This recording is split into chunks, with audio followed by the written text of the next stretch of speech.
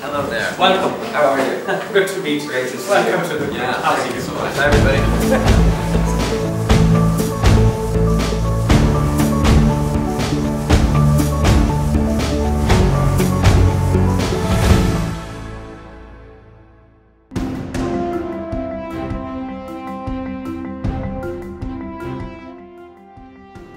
One of the reasons that the U.S.-India relationship has blossomed over the last few years is because we strongly support India's rise as a leading power in the world.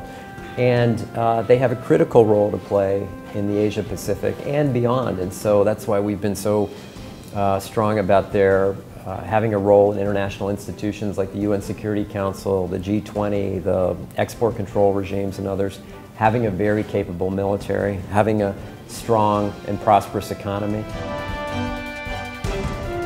On the defense relationship, boy, we have taken off. Yes. We have exceeded, I think, everyone's expectations. We are northward of 15 billion in defense sales, but more importantly, we're talking about building and developing things together, and not necessarily small things. We're talking about building a frontline fighter here in India. We're talking about working on aircraft carriers here in India. I think about the largest congressional bloc in our Congress right now is the U.S.-India caucus in the House of Representatives, 300 plus members. I always joke that I don't know of any other issue that would bring 300 plus members of the Congress together.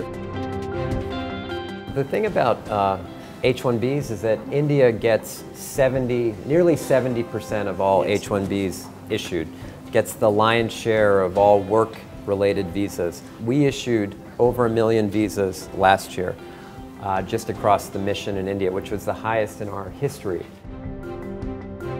It brings together the economic and trade and commercial aspects of our government with our foreign policy and strategic components to have a comprehensive dialogue with our Indian counterparts. We do this with one other country, with China. And so, you know, at one point in the dialogue last year, Secretary Kerry turned to me and he said, you know, I think we now do more with India on a government-to-government basis than with any other country. One, we were pleased that that got established. And secondly, I think maybe people don't know that in the final stages of the Paris Climate Agreement, that secure line was used to really hammer out some differences between our two sides that ultimately led to the final At the top level? Between the President and the Prime Minister? At the top level.